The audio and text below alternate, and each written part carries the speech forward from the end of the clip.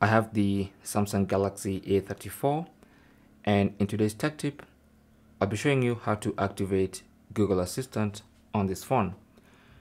So the first thing you need to do is go to the Google app, which is normally in the Google folder, either on the home screen or on the apps screen.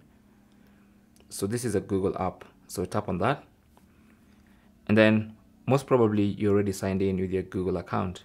So tap on the profile icon in the top right corner and then select settings. On the settings page, tap on Google Assistant.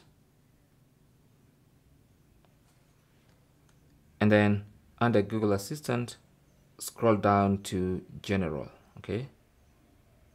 Tap on that and then enable this option. So in case it's like this, then you need to enable Google Assistant by turning that on and confirming, okay?